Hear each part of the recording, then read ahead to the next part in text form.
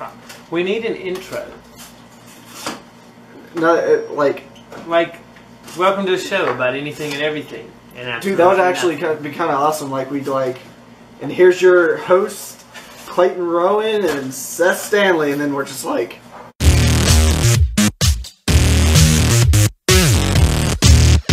Just go, I'll edit. Oh, hey, welcome to the Rec Talk.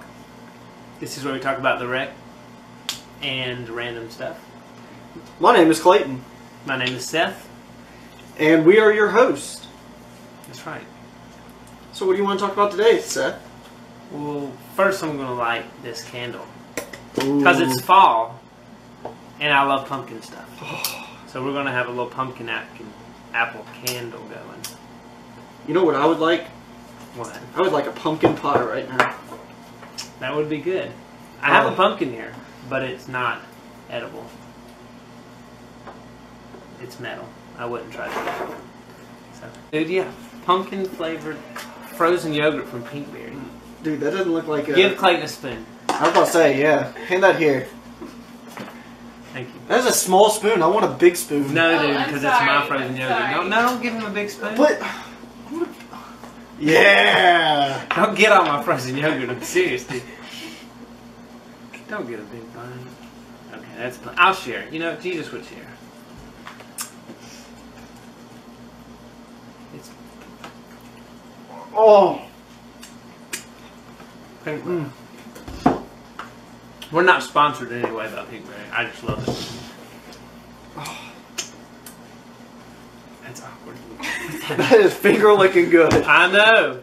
It's delicious. But you know it comes with fall. But that's right. Football. Correct. Oh man. Hail State. Oh no, go Gators. But we do have our flag football, don't we? We do have flag football. We have 3 teams. The John Brown Hindparts. It's Clayton's team. And then you have the Mighty Mormon Power Rangers. We told them that name wasn't appropriate, but whatever. And it's okay. The other team are the Honey Badgers, who are the defending champions. And they killed Clayton's team 42-12 the other day. It's okay. It's okay. We're going to come back even stronger. I would hope so. Can't get much weaker. Burn! Below the belt. About to cry. But anyways. But then we also have a lot of activities, don't we? Yeah, we have the Amazing Race coming up in October. Ooh. Which is going to be at City Park. I don't really care about the Amazing Race. I just want beignets, which is after the race. I would like some beignets too. Yeah, at morning call after the race, we'll have beignets.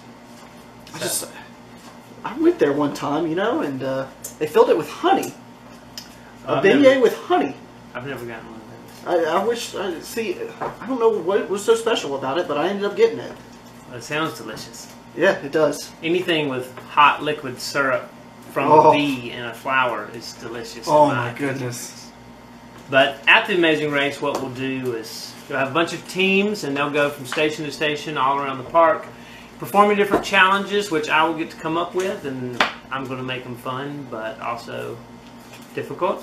Okay. And they'll do the exercises, and they'll go all around the park, and the first person to complete all the challenges and get back to morning call wins. And that starts at 9 o'clock in the morning, right? That's right, on October the 10th. That's right. That's right. Have you ever seen The Amazing Race? Like on television? Yeah, on the TV show. Oh, heck yeah. Yeah. I always like watching like couples go and they fight. Oh yeah. That just shows, you know, who's strong and who's not, you know? Well, it's usually a woman not letting the man run the household. Oh, that too. That will cause problems. It's unbiblical. Challenge that manhood. That's right.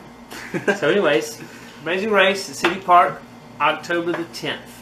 Sign up at the Rec if you want to have a team, and there are 4-person teams, 4 members.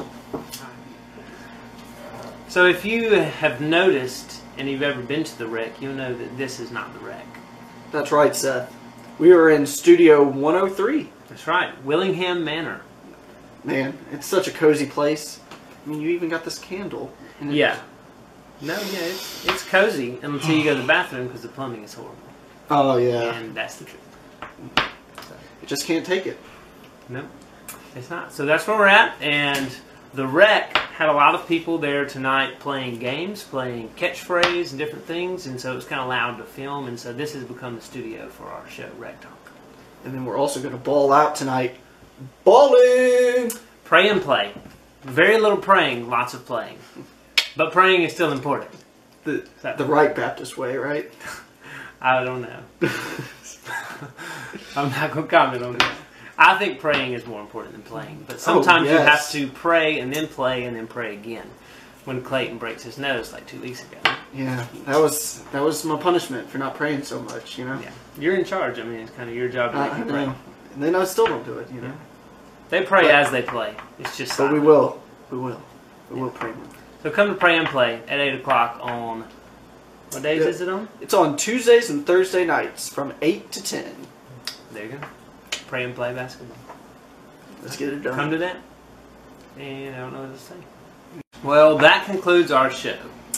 You stay classy, New Orleans Baptist Theological Seminary. Stay fresh and kill everything. We'll see you next time.